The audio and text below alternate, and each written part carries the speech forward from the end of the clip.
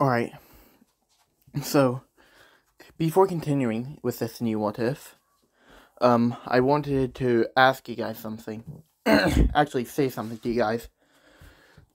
Like, I know I've seen like a comment or two about, and a few likes on it about, you guys wanting to see Gargantuan Leviathan Deku. So, how about we make a little deal?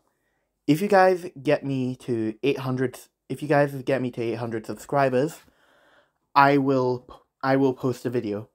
And I'm a man of my word, so you can trust me with that. Okay, so continuing with the what if. This is to satisfy those of you who wanted to see me continue the goddess what if by cancelled it. So this is a new one. This is what if female Deku was the goddess of death and decay. Life and death. As now, I'll just say this here. The half of her body that her white hair is on, that is basically where all her the life stuff comes from. So whenever that part of her touches anything, it rejuvenates it or brings it back to life. Where at this half of her body brings nothing but death and decay to whatever it touches. And this goes all the way down her body. So any part of her body that touches an area, it will either rejuvenate it or kill it. Anyway, continuing. We will begin with the birth of the universe.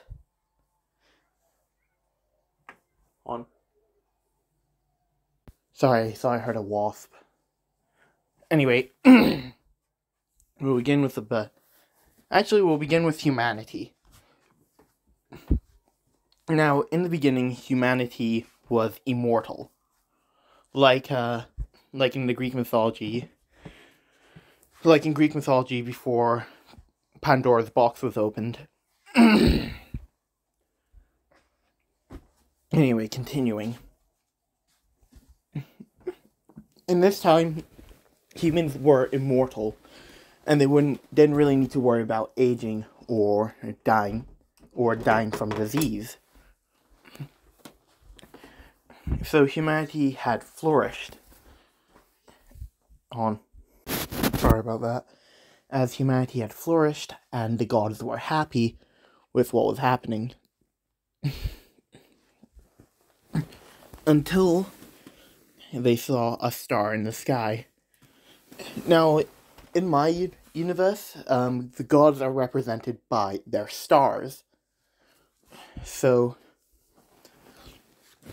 for example, Izumi's star, which I'm going to explain right here, is sort of in a state of limbo, where it's alive but dead at the same time.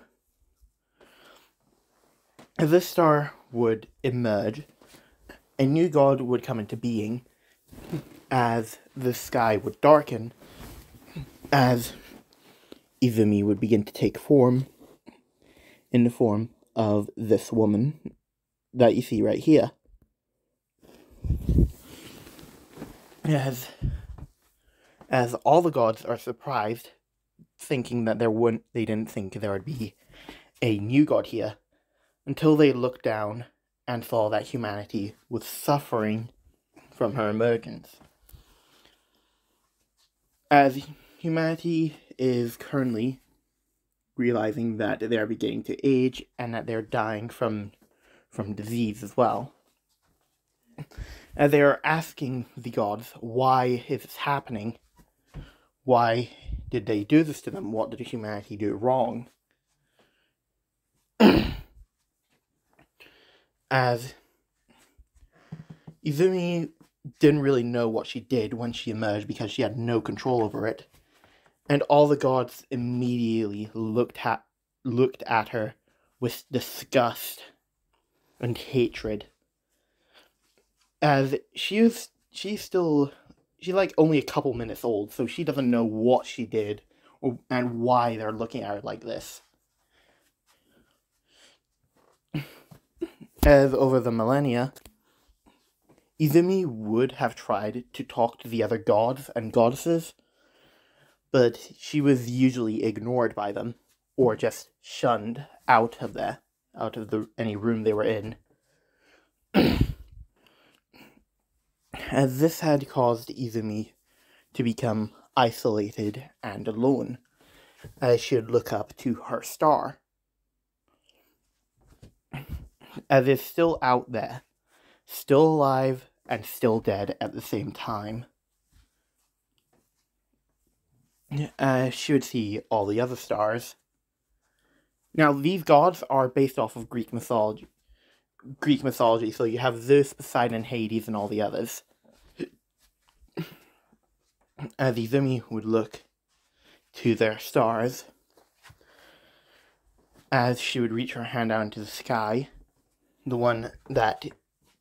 she reaches both hands out into the sky, the living one, the skeletal one, as she would try to grasp at them to get a closer look. As she would grab a star, and I'm going to say this is of a lesser god. This is a god I made up by myself. This is a god of basically magic. So basically any mythical creature that had existed was due to his existence. And due to Izumi accidentally grabbing his star with her death hand, his star basically dies, leading to his death. As all the mythical creatures and all the magic in the world would begin to disappear. As the gods would immediately rush outside to see Izumi holding what is left of that god's star. As Izumi would begin to panic and say that she didn't mean it. She just wanted a closer look at it. She didn't mean to kill him.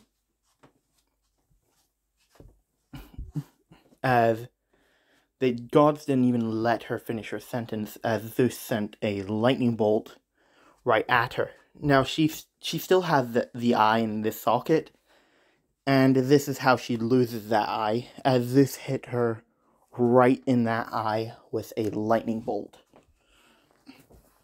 As Izumi would begin to scream out in pain, as her death hand touches the ground, as it began to crumble, as Izumi would begin to fall to the mortal plane. With the gods thinking it's good riddance that she won't bother them again. As Izumi is falling, she's basically vouching her revenge on the gods who had banished her. On the gods who had harmed her and took her eye. Now her eye was still on Olympus. Yes, it is Olympus that she was on. Her eye is still on Olympus, and the gods basically used that to make another god, and this god, you might know as, is Thanatos, the god of death. As she would land on the earth, as then pieces of rubble from Olympus would basically bury her, as where she fell would become Mount Fuji. As eons would pass, as humanity would begin to flourish, and courts would come about due to a new god coming around, and this god would technically be Izumi's younger brother. Now, at this point, the gods had completely erased any signs of Izumi's presence on Olympus. So nothing of hers or any memorabilia of her domain was there.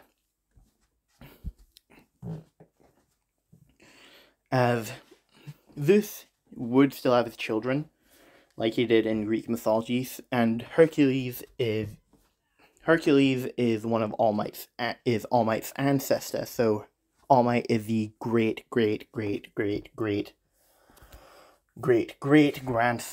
of Hercules. Hold on, give me a minute. And I'll say Bakugo is the descendant of Perseus, which does make these two related. And yes, I know that Perseus was Hercules' grandfather. But anyway, continuing forward. So Bakugo is egotistical because he knows he's a descendant of a great Greek hero. So along with his quirk being very powerful, it basically bolstered his ego. And Hercules and Perseus do visit Earth sometimes to talk to their grandchildren. As Bakugo and All Might would ask about Mount Fuji eventually at some point, as Hercules and Perseus's expressions would darken. Now I'm just going to say this, All Might, this is, when I'm saying Hercules and All Might, I'm talking about in the past, not the present timeline. And the same with Bakugo, he's a bit further on, so when I say those, I'm talking about the two timelines, talking about the same thing at the same time, as their expressions would darken. As Hercules and Perseus would state that they do not know about Mount Fuji's origins, but what they do know is that their father had told them to never go there, and if they find what is in there, to never release it. For if they were to be released, they would bring about nothing but death and destruction. As we'll then cut to Mount Fuji, with Izumi being there, just sitting down in the cave, crying to herself, as she be thinking to herself, why was I even born in the first place? Humanity wouldn't be suffering as much as they would be if I never came into existence. I knew my creation was a mistake, so why do they punish me for something I had no control over? As Izumi would continue to weep into herself. As she is still, she does her hand is like touching the area where her eye used to be. As she had tried to rejuvenate it, but I'm going to say this. In my timeline, Zeus's lightning has a special property to where if a god is struck by it, they cannot heal from it. No matter what they do, they will not and cannot heal. But so she has stopped bleeding, but the wound won't cover up in any way, shape, or form. Also, once Bakugo hears the story, once he gets older, he decides to venture to Mount Fuji, where he then ends up entering Mount Fuji, as he would see a gate. Now, this gate was created by the gods after Izumi had fallen to make sure that she cannot awaken.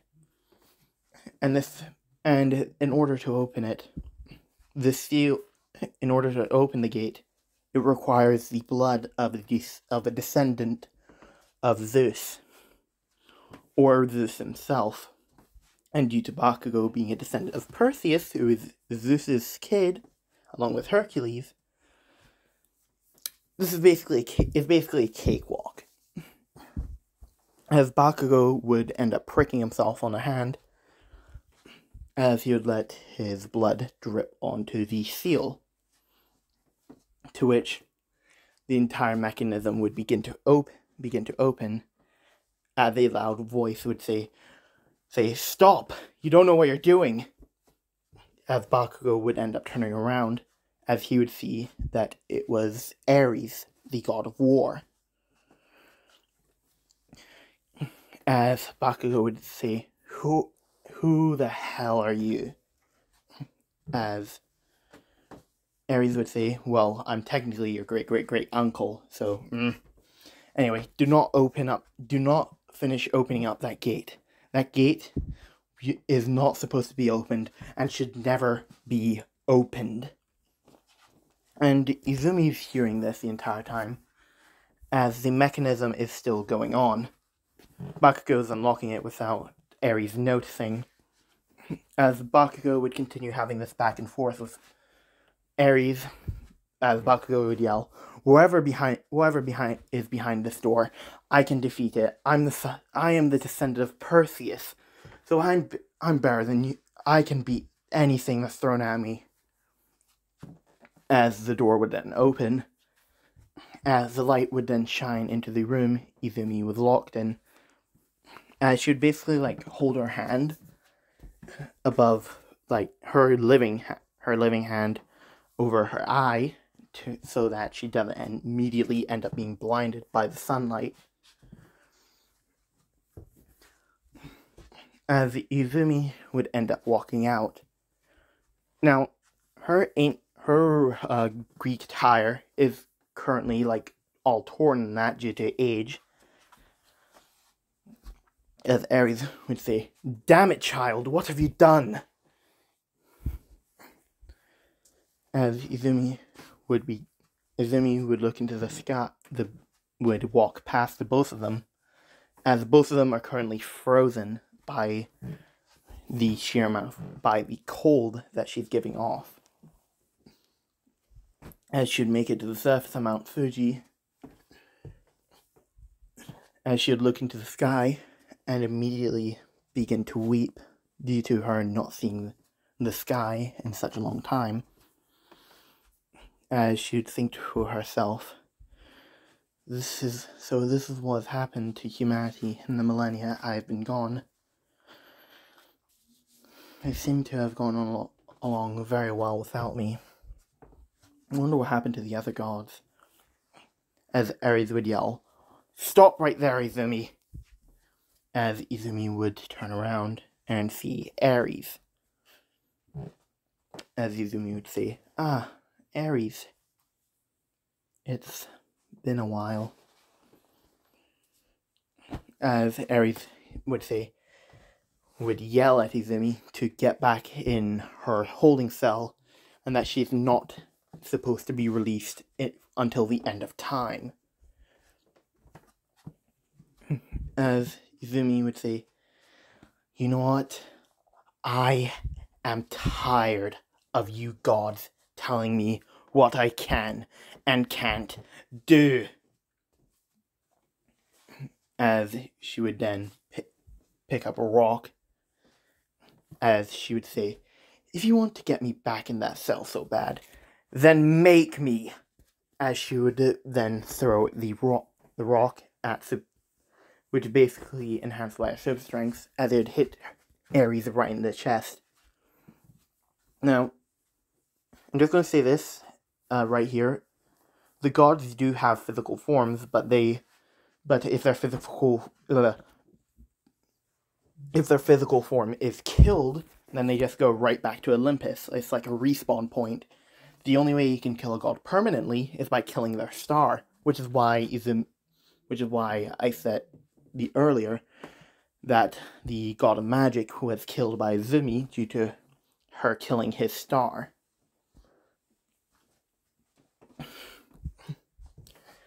As the rock would go right through Aries' torso. As Aries would then collapse, as his body would begin to crumble.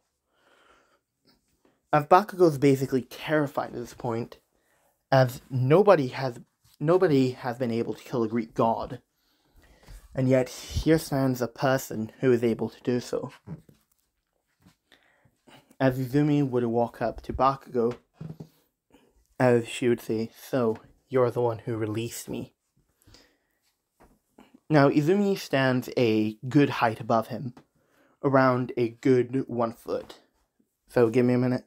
So, Izumi standing around 6'7" as Izumi would then lead down and say, "This is a little gift for helping me out." As she would then kiss Bakugo on the lips. As she would say, "Ta-ta," as she would immediately teleport out of there. And that is where I'm going to end part 1 off. I do hope you guys enjoy this what if, and if you'd like to see more of this goddess one, do let me know in the comments below, and I will see you all next time.